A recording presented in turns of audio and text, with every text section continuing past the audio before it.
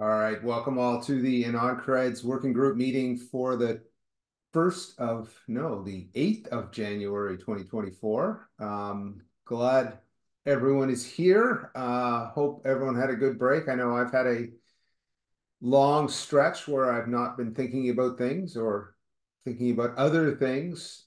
So good to get back to this, and we definitely have a bunch of work to get done. I want to introduce the topic of the AnonCreds Roadmap. So that'll be briefly, but that'll be a future discussion. Primary topic for this meeting is the Aries issue credential and present proof attachment formats. See if we can nail that down. Use the great work that Timo's done to try to get that all prepared so we can move forward with an implementation. Reminder, this is a Linux Foundation and Hyperledger Foundation meeting. So the Linux Foundation antitrust policy is in effect, which is on the screen, and the code of conduct is linked in there. Everyone is welcome at these meetings, and everyone is welcome in our discussion.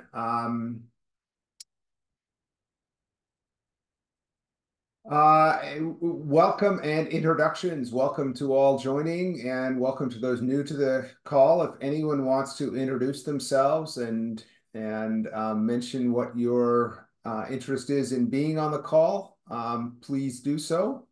The mic is open now for any introductions.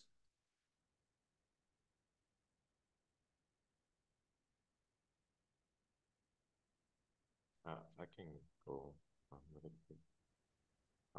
Yeah, I'm just hi, my name's Stefan. Just helping out, new to all of this. Yeah, all of this blockchain sector, and yeah, just learning and trying to help out where I can. Awesome. Yeah, basically that. Good. Where are you based?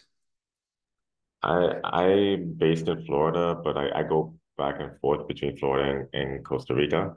Ah, Yeah, yeah. welcome. Good to have you Thank here. you.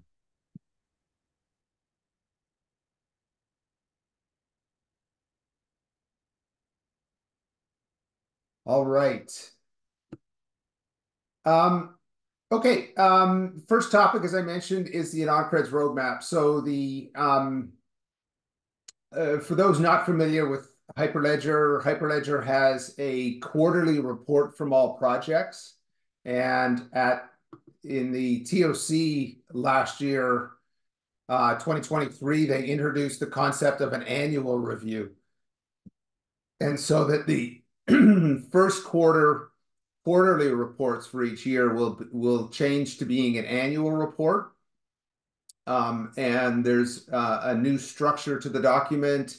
And the idea here is to get a sort of look forward of what the project is going to do or has the plans for the project over the next year. And once we have those to look at, a look back on what was accomplished in the year previous. So this is a little different from the quarterly reports, which have become quite routine to build out and just to talk about the progress being made.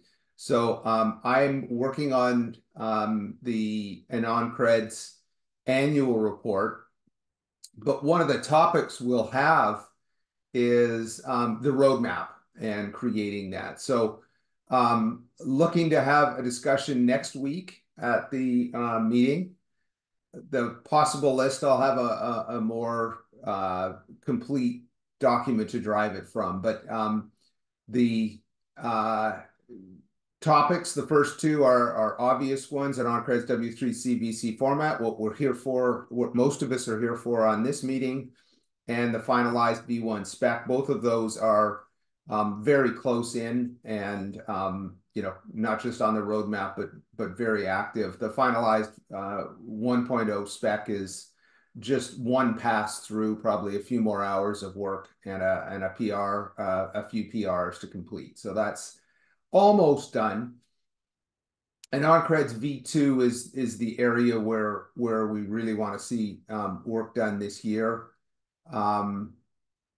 Thoughts I had with it, and just coming up with this, combining the work we're doing in AnonCreds with other work happening in data integrity proofs and BBS Plus signatures. So combining those efforts, and it doesn't have to be an AnonCreds format or things like that. It's more about getting ZKP capabilities possible and easily used in a variety of verifiable credential use cases. It's really about the maximum privacy preserving that we're trying to keep.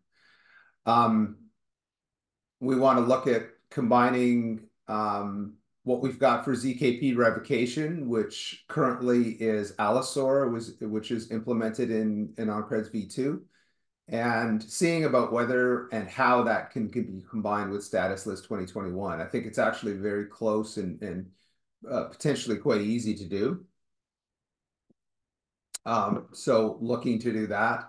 Obviously, taking AnonCreds v2 and putting it into W3C format, the big thing there being how much further can we go than the flat format of AnonCreds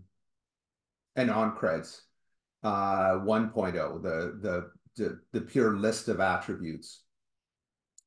Continue to work on the Hyperledger Labs Agora, which is the underlying cryptography.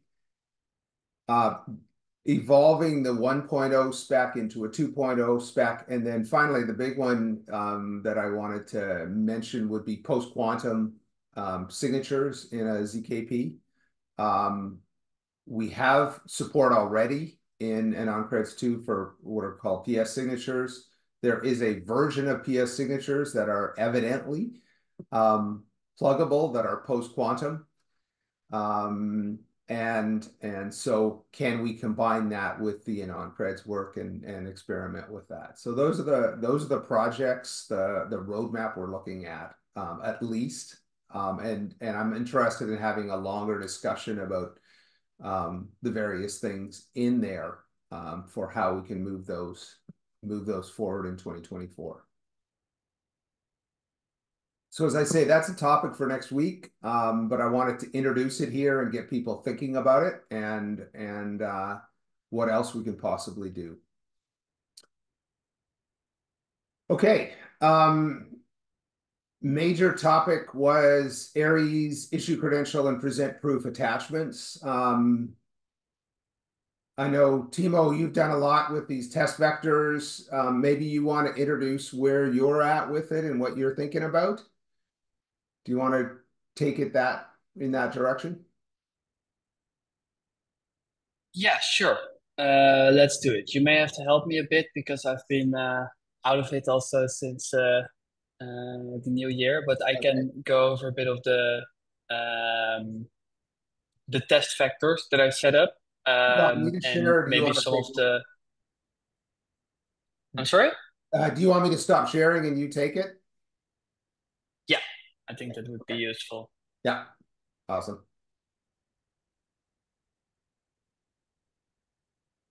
Right. So during last meeting, we discussed to set up some test vectors to discuss like what is it that are we targeting. So I set it up before the end of the year, and there's some outstanding questions in here still. So I'll quickly go over what's the list. I try to include a lot in here, and basically what it should cover is everything that you need to create an AnonCreds credential, transform it to a W3C credential, issue it using the new attachment format, and then also create a presentation of it with the presentation exchange. So that's all the messages. I also included the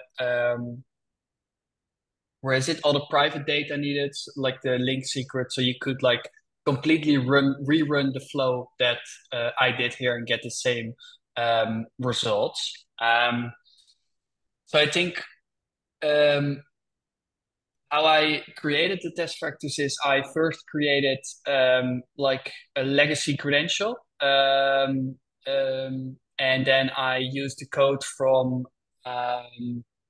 DSR, so the code that's currently in like the pull request with the JavaScript wrapper, and I transformed it to a let me see. Yeah, I transferred it to an AnonCreds credential. So this is also actually the actual output that is the signed credential. And I think it still has, no, this is already the updated one where they removed like the, Yeah. like updated to the data integrity. So this is the credential then. And the next thing I did is I used Digital Bazaar's libraries to take that credential and add an Edwards signature, also using data integrity proof to it. So this is also an actual a valid signature on the credential. And then we have like a credential with two proofs on it. One is the AnonCreds one, and the other one is the data integrity proof. The code for that is also in this repo. So you have like generate and Edwards. This is the code for it. So you can rerun this again as well. Then next is all the ways to issue it. So we have like the new attachment format where we can send an offer. We send an AnonCreds offer data with all the key correctness proof, the credential definition that we need. And also the thing to bind it to a credential, like a DID, for example, for the non-AnonCreds credential and the credential that you want to offer. Then Quick question, you have, Timo. Yeah. So this one here, so this is the new attachment format that you're proposing. Yeah. Okay. And so it changes, okay, so offer request, get this new format as well. Yeah. So yeah, and I still need to add it. That's what I also sent in the email there need to be some options added here, but like the general, like that will be very similar to the current one, I think. But like the main thing we add, I think, which is very important, is the binding methods. And that is, how do we bind the credential to something? So keys or crypto material is something that the holder can prove when presenting it. That's the goal of it, to add this mainly. And so we have the AnonCreds link secret for AnonCreds, and then the DITCOM signed attachment is the one I propose to do. Like we sign an attachment using a specific key or specific DIT, and that way we can prove that we own a DIT, and then we can use that as the credential subject.id in the issued credential. Okay. Then that's the offer. Then the holder, so the one that will receive the credential, will send a request, and it will include binding proofs. So for the link secret, it will be the same as you normally would do with an AnonCreds request, but now you include it in here. And for the DITCOM signed attachment, you will reference an attachment ID that will be included in the message. And then I also included here an attachment which is signed. So you have the data. I think I can decode it here quickly. So you see, I prove ownership of the date, and I do it with the nonce that was also included there to prevent replay attacks. And once that is done, we can go to the issue message, which just includes the credential. And in this case, it will include two proofs. One with the data integrity proof, and for Edwards, and the other for AnonCreds VC. Yeah, I think one thing that was outstanding here, a question for me, is like, should the ID also be included in the AnonCreds credential? And I think your stance on it was yes, Stephen. Yeah, yeah. Okay, so then you need to add it to Yeah. the AnonCreds schema if you want to have a credential, have an ID in the what is it in the AdWords credential as well. Then Yeah. okay, that resolves that. Then I think currently I haven't done it like that, but I'll update it to then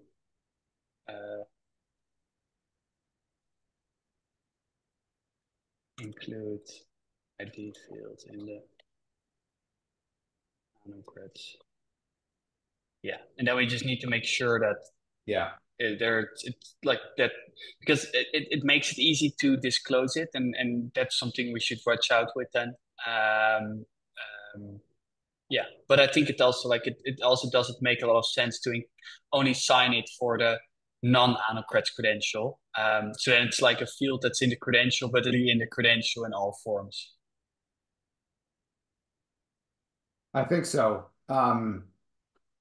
Otherwise, it's another secret value that an AnonCreds has to know about and ignore.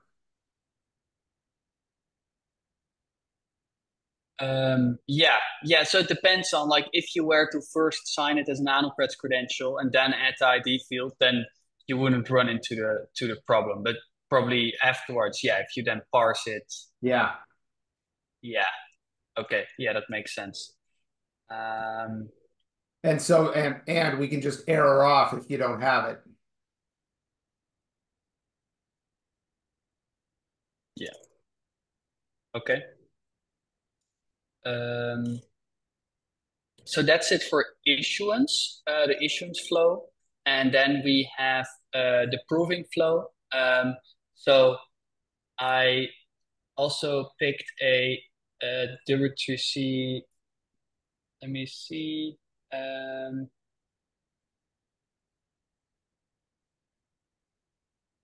Yeah, so I converted a AnonCreds presentation request. Wait, let me pick that first. An Yeah. AnonCreds presentation request where we have two groups where we ask for the name and the height, and we ask for the age, which is greater than 18. And that is, I have transformed that into a div presentation definition. I hope I converted it correctly. Yeah. So I converted into this structure where I included this one because like we lose the ability to filter by credential definition ID, for example, which we can do with an AnonCreds request. But like, for example, using this, you can already filter it quite well. Another thing I thought initially we could filter by is the type field as well. So basically, if you have the issuer and a credential type, that I think that matches quite with a credential definition ID. We could now also filter credential definition ID maybe using the verification method that's added to the proof, which we landed on, I think. And then we request other fields. We request name and height. I haven't added any like filters for what it should be. And then I added a predicate with like age is over 18 and the predicate is preferred. And in this case, this could be submitted using both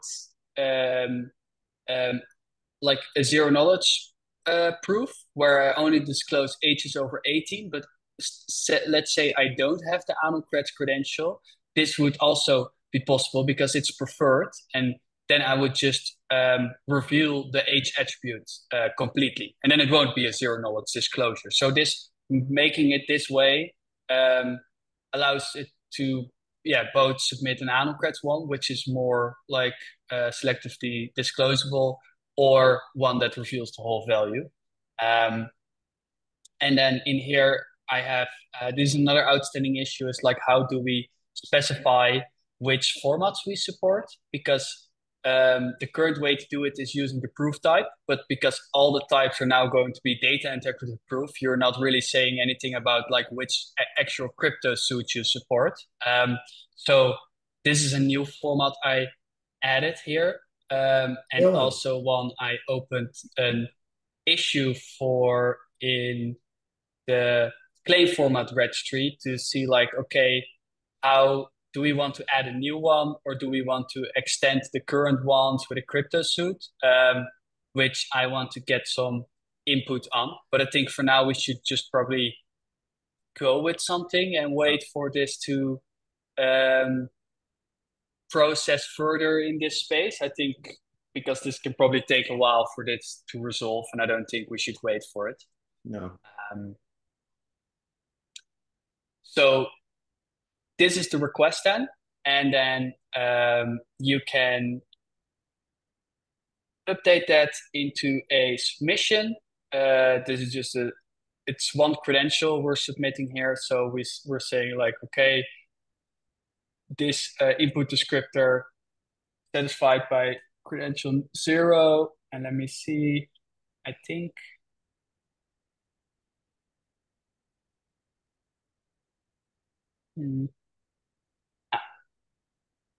Yeah, so, and this is then the presentation. So it's a presentation, it has one verified credential. And how I did it like this now is I removed the predicate complex structure, open for discussion, happy to change it back, but this is, I dug a little deeper into the presentation definition spec. And I found they actually have a native way. They describe how you should do it. And that is, if you include predicate, then the value that you include in the presentation should be a Boolean. Yeah. And so I was thinking like we could come up with our own way. But if the presentation, the exchange specification mentions how you should do it, I think we should follow that. And the only thing we lose with that is that we can do multiple predicates on the same attribute. But I think that's a fair.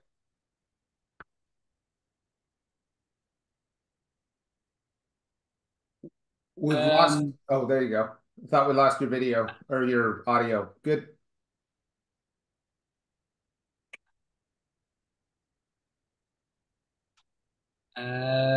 What do you mean, Golda? With where would we put age over 18?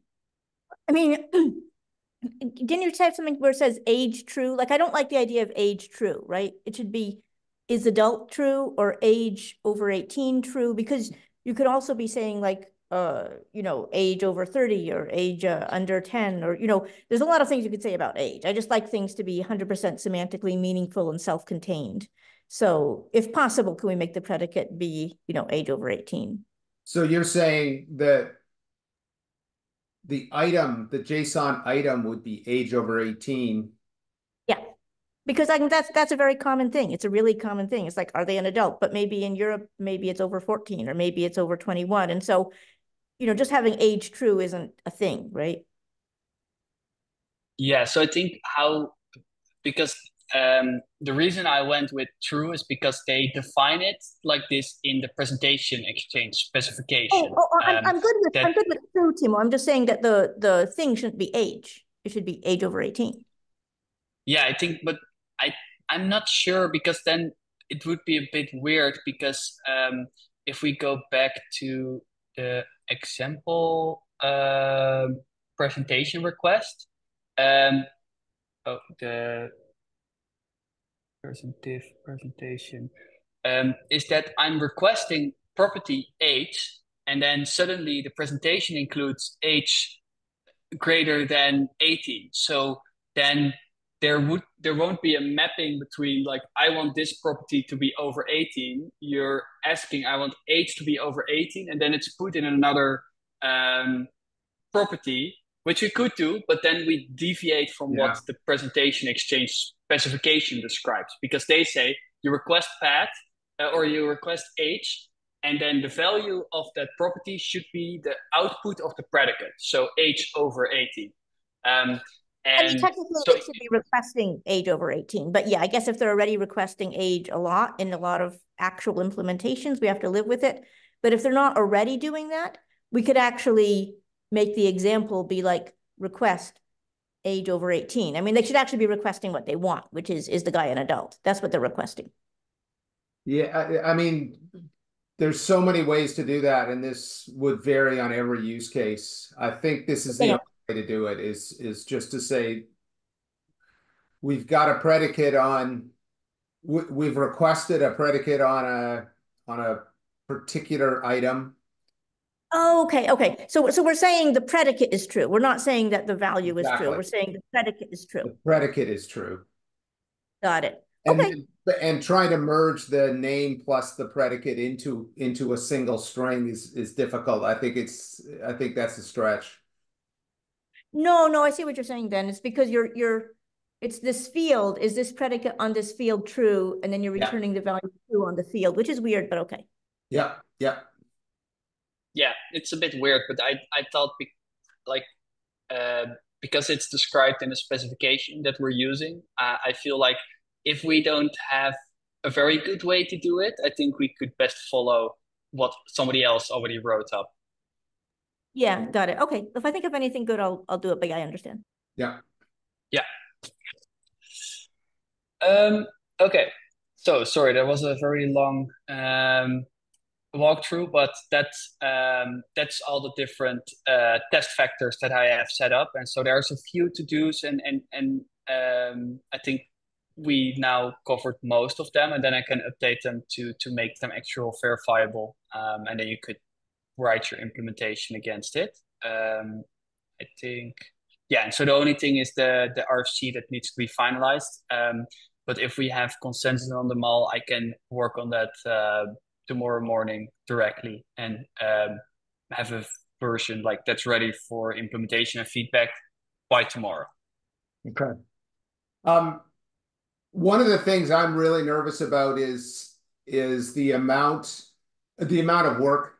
It's feeling too large for this code with us, and I'm very nervous about that, and I don't want to have that happen. I think one of the things we have to do is, Timo, you've done I think the correct amount of work here as far as figuring this out. But one of the things I don't want implementers hung up on this first pass is too much of combining the two signatures at once.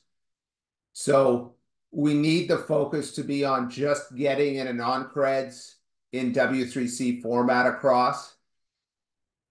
Does that make sense? We've got a path to how we would do it, but the focus needs to be just on just getting the AnonCreds through in W3C format, to try to keep the scope down in this first thing. Does that make sense, Timo and others? Okay. Yeah, I think that makes sense. I'm just a bit not sure what the good cutoff point would be then to like what is included and what not.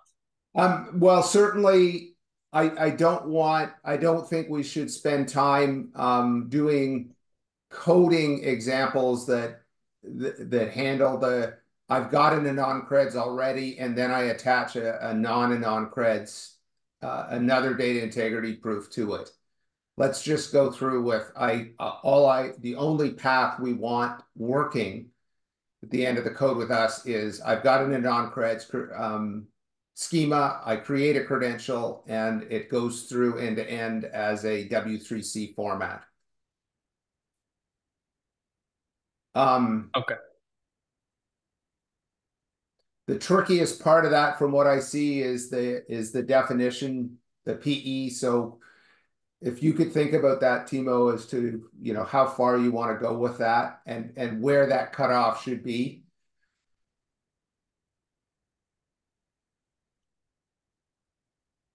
Yeah, that's a good one. We don't want to do is have we want to know what the path is, but we don't necessarily have to have the code written. So it's this balance of let's not do anything that screws up the path. But let's not do any extra beyond exchanging AnonCreds credentials. Yeah, I think like if I would focus on like if we are not doing the multiple proofs on a credential, I think my focus would be mostly on I think the proving part because I think that is where you can gain like the flexibility. I think if you also look at like MDocs, for example, they are very specific in how do you do interoperable proving, but the issuance part is very like because there's a tighter integration usually between these two. Yeah. So I think like even issuing it in an AnonCreds format, but then proving it as a W3C credential and VP using presentation exchange, I think would be what I think is then most beneficial. But yeah, otherwise, I think doing the new attachment format and presentation exchange proving also fine. And then we could add like multiple proof in the future or something. Okay.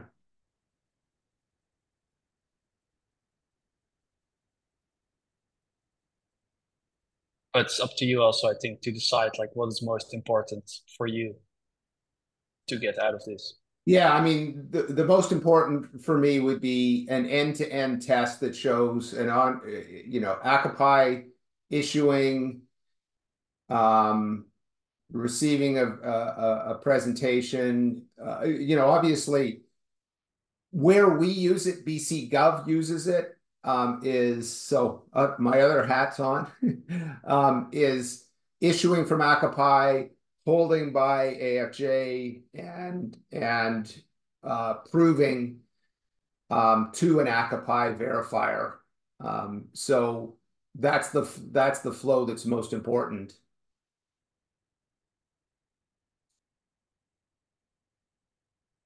So I think the attachment format is the biggest thing right now, is to get that going and finalized, and then we can complete the phase one. Here's what we're trying to do, and try to get very clear on exactly what is going to get implemented. That's what we want to get down to right now, and we're getting tight on that. So I really want to see that.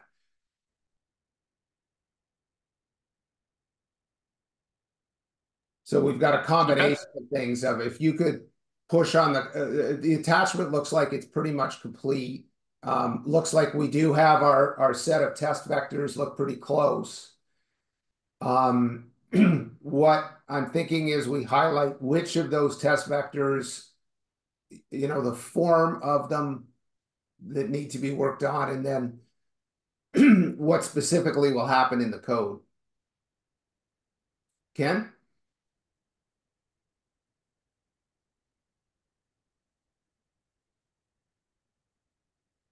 I can't, I'm not hearing you if you're speaking. You got your hand up? Maybe a...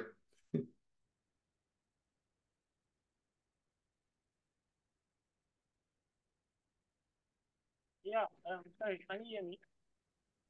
Yeah, we can hear you now. Speak up a little. Yeah, so I said I ran some tests, Oh, yeah. test suite on the test vectors, and some of them passed and some don't. Well, I don't know if that's normal, but I think it's normal. And I don't know if there's other samples I can compare it with. You get what I'm saying? Yeah. Yeah. So for the V2, for testing against the V2 test suite, I think there would be 2 changes needed. Can you go to the credential, Timo? Display the W3C credential. Yeah, so we'd have to change the context at the top and the issuance date. Yeah. I don't know what the year would be. 2023, is it? What year is the credential V2? It's optional now, I think. Oh. And then you I think lost this should be it. issuance.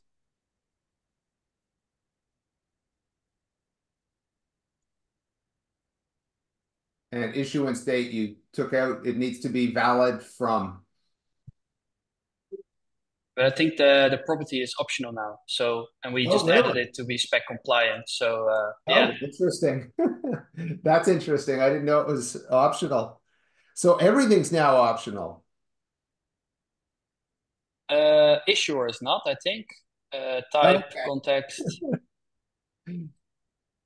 Um, okay, and the w3.org 2018 credentials v2, the 2018 there. That Oh can't yeah, be. that's probably not right. I just changed it to V2. I don't know what the Yeah. V2 context URL is. Yeah. Start sticking in years, one after another. 2022. Let's go 2023, I bet it is. See what resolves. Ah, Nope. 22.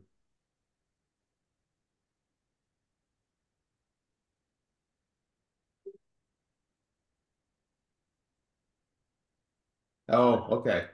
Namespace. Get the year, rid of the year entirely.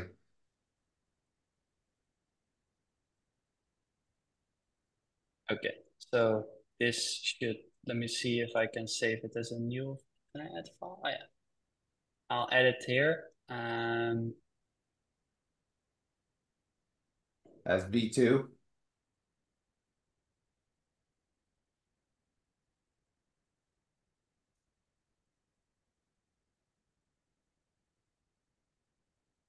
Okay, so could you run it again against the new file I added?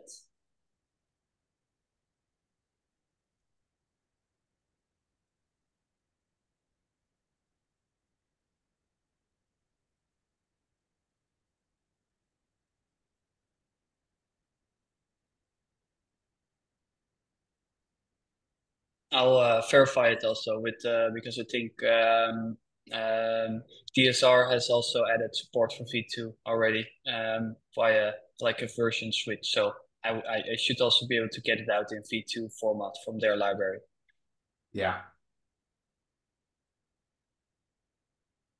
Okay. One thing. Okay. So I'll be working, let's keep in touch on making the progress. I think the thing to do, I'm going to look at is a HackMD to try to figure out, okay, here's exactly what we want to get implemented and what needs to get implemented in Akapi, and I'll try to pull the some of our developers in on that.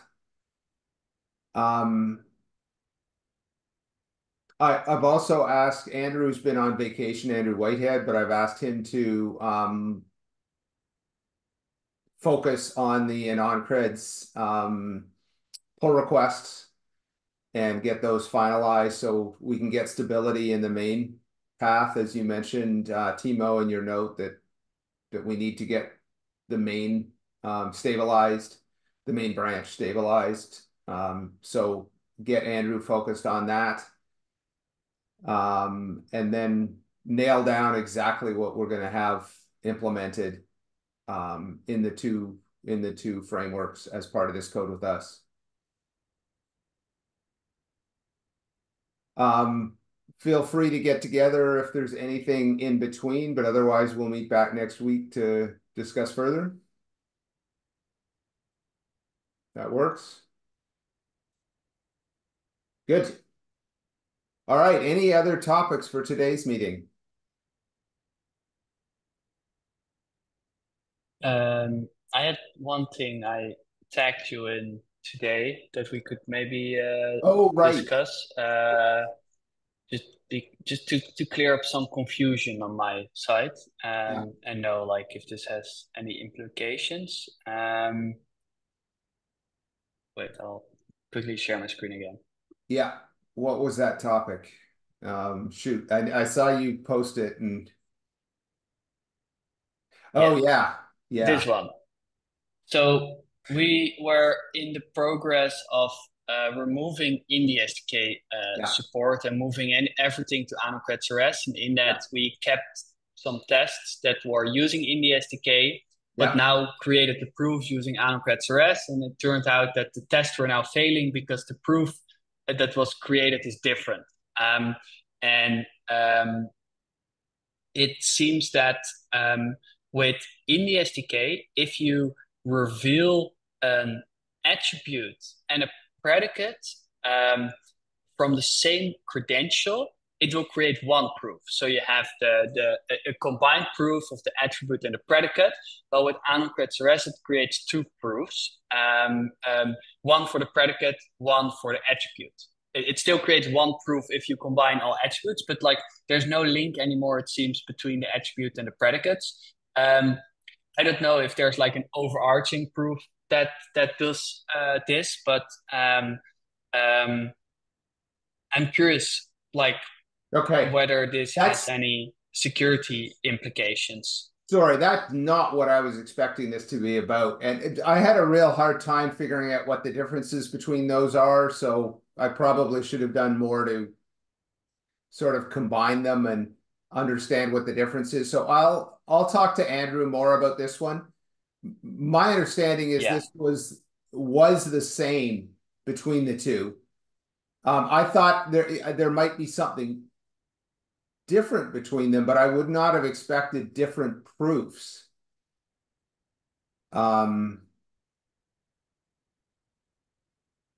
So the equality proof. As you can see here, like there should be one equality proof per source credential and one GE proof per predicate. And that should not have changed between Indie SDK and, as far as I know, that should not have changed. So I will, if you're saying that, so what are you, go over again what you're saying is the difference between them. So if you look, this is AnonCreds RS, and you have two proofs in this, two proofs that are created in the AnonCreds proof. And the first one is an equality proof for the name attribute. And the second one doesn't have any attributes revealed, but discloses the age is over 50 predicate. Then if we look at the proof for in the SDK, let me scroll. I can understand you couldn't make sense of it with this. If you look here, there's only a single proof entry, and on that is the revealed name and the predicate proof. But the proof request is the same. And I've been confused about this before already, because it seems in the proof request structure, there's no way to indicate that if I, for example, want the name attribute to be exposed and age over 50, that I can say, I want these to be from the same credential. Well, if you ask for multiple attributes, you can say, I want the name and the age to be from the same credential. But there's no, in the proof request, there's no link between it. And it seems that it now also sees them as separate proofs. So Indie, under the hood, created one proof of them.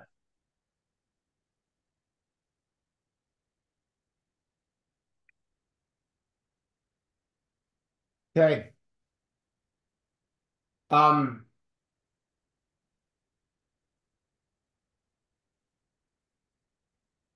Yeah, I got to think about that. As far as I know, that should not have changed, but obviously I'll talk to Andrew about what could have changed in there. Because it should be, as I say, I mean, it all comes back to what are the source credentials you're using.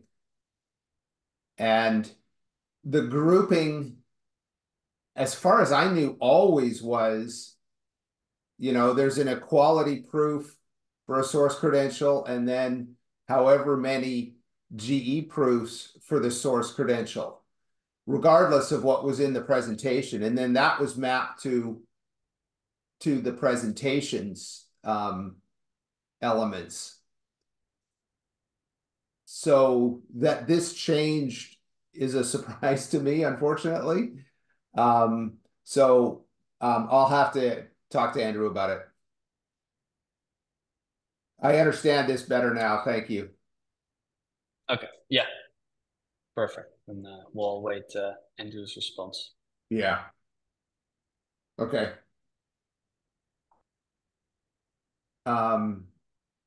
Okay. Thanks. Any other topics for today? All right. Thanks all. Have a great rest of your day, however much is left. Thank Thanks, you. everyone. Bye. Bye-bye. Yeah.